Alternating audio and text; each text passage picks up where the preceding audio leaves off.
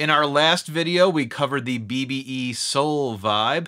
Today, we continue October with the BBE Mindbender.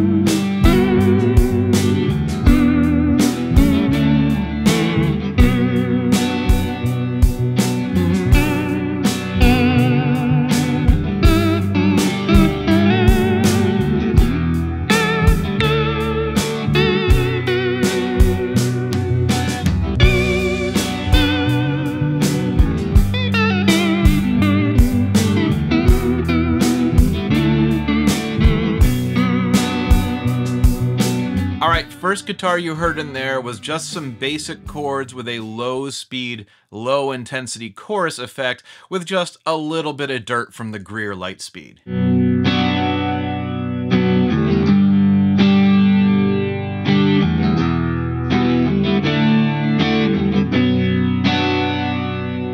And then I brought in a shaky vibrato effect on a clean guitar.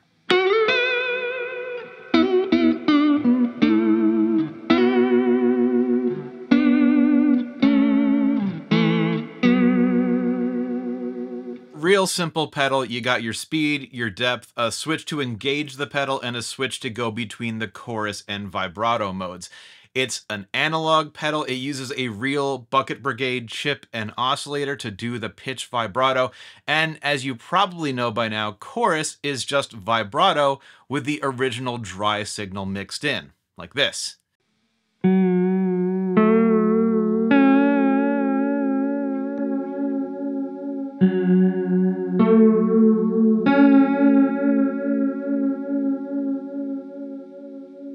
So with all that in mind, let's just mess around with these knobs and switches for a little bit and see what we can get.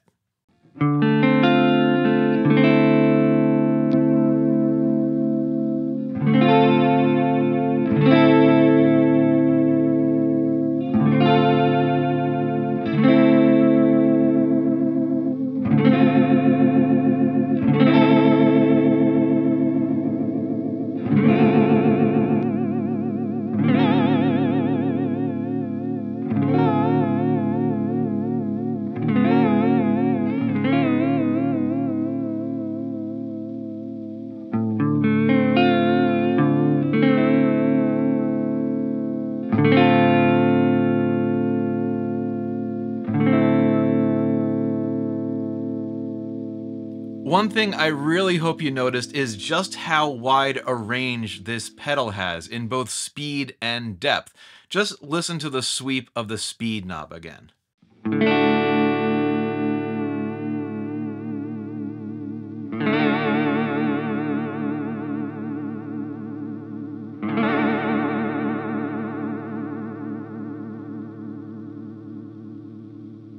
And same thing with the depth knob. All the way up, it's literally going up and down a half step on either side.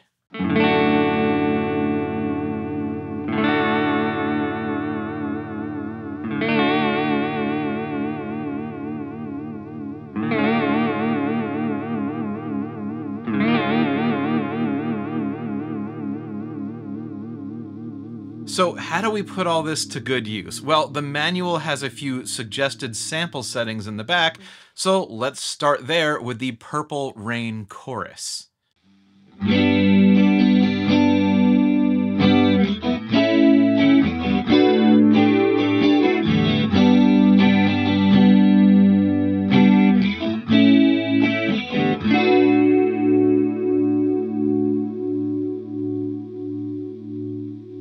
Then let's jump over to the Neil Young vibrato.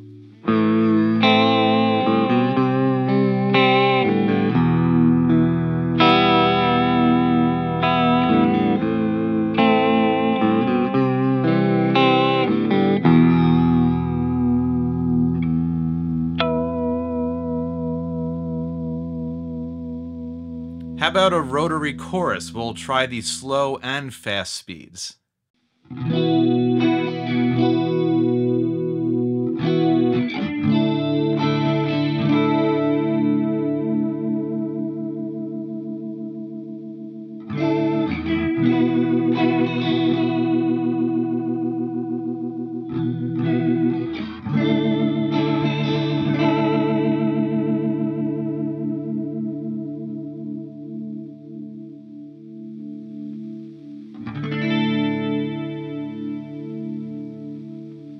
And this is a Will Ray signature pedal. How about a Will Ray faux Leslie vibrato?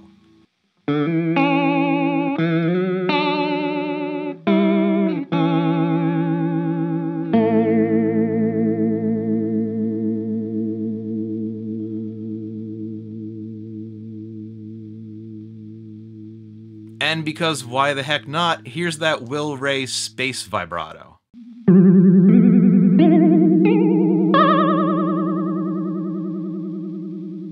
I've spent a lot of time with this pedal over the past week or so, just learning about it, recording those demo jams, and figuring out what it is that I want to show you in this video. And I found that this pedal has a crossover point. And by that I mean a low and shallow chorus or vibrato is going to go largely unnoticed unless you're really listening for it. And if you're trying to add dimension as like a subtle effect, that's exactly what you want. But there comes a point where the depth compounded by the speed creates something that goes from a subconscious back of mind kind of thing to something very upfront and present. Maybe that's why they call it the mind bender. I mean, look at the suggested settings again and notice how there's just a minor twist of a knob's difference between these pairs of settings. And I suppose some of that is because there's quite a bit of overlap when it comes to modulation effects, especially when Rotary gets invited to the party. But it's also because these knobs have such a wide range. There's a lot of combinations in these spaces that we can explore.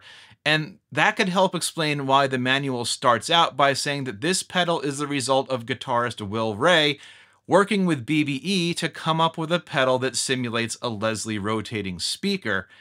And then on the very next page saying the mind bender is an analog chorus vibrato. So you see there's just a lot we can do with these two knobs here. It goes on to say that it uses a bucket brigade circuit patterned after the Boss VB2 for pitch vibrato and the Way Huge Electronics Blue Hippo for the analog chorus. Now, patterned after is something that's kind of hard to pin any real meaning to, so let's just listen to the Mindbender and the VB2 back to back.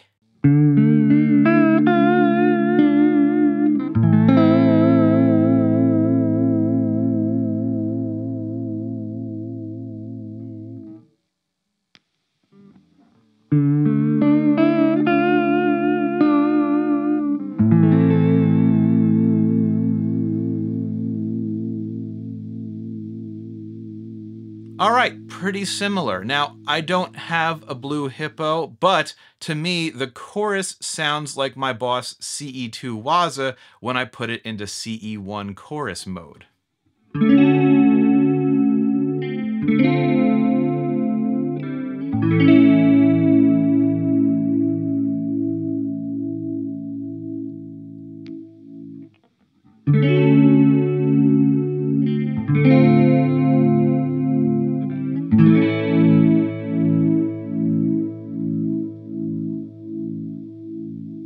As for the rotary sound, I can see where they're coming from with that.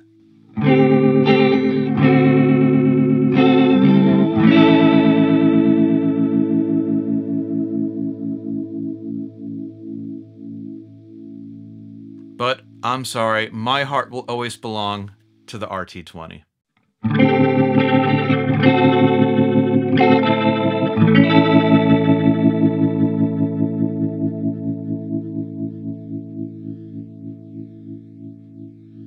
Whatever it really means, I think the decision to pattern the Mindbender after the VB2 and Blue Hippo is pretty amazing when you consider the first Mindbender came out in 2008.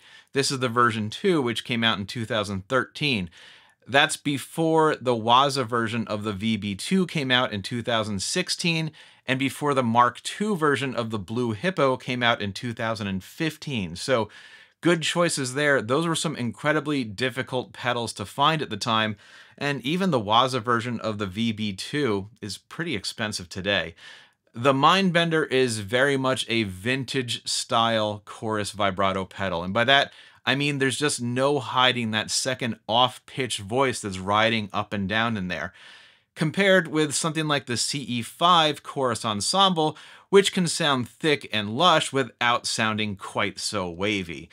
To be honest, this isn't the style of chorus that I tend to reach for, but I still had a lot of fun using it to put together the demo jams for this video, like this one.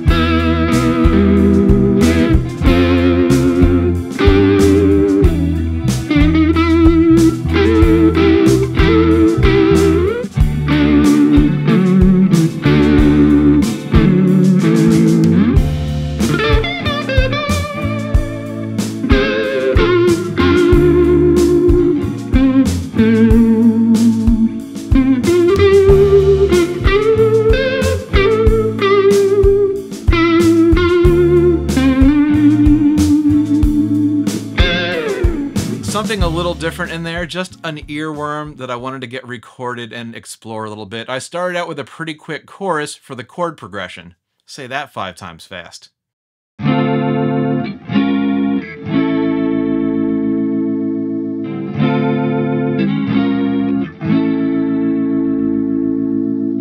And then a medium intensity vibrato for the second guitar with just a little bit of light speed overdrive.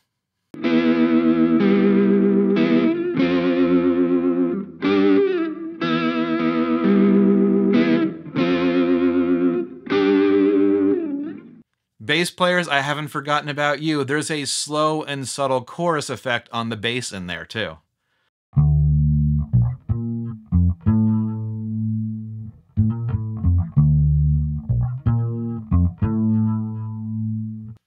Now, a lot of times people will ask in the comments if a pedal I've talked about is worth the current asking price, and that's tricky. I usually just give a non-answer of it depends, which makes nobody happy.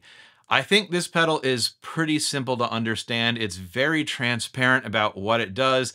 I mean, how much, how fast, and if you spend some time with this pedal, there's just a whole lot you can get out of it. For about 60 bucks, you get a true bypass metal enclosure analog chorus vibrato pedal with a cool flashing light up top.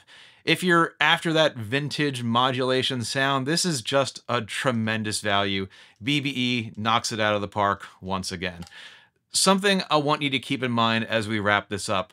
True enlightenment only comes when we are willing to explore the area left and right of center of our guitar pedal effects knob. Seriously, don't be afraid to use the full range of these knobs. Life's too short to leave your pedals set up like this. I'll catch you on the next one.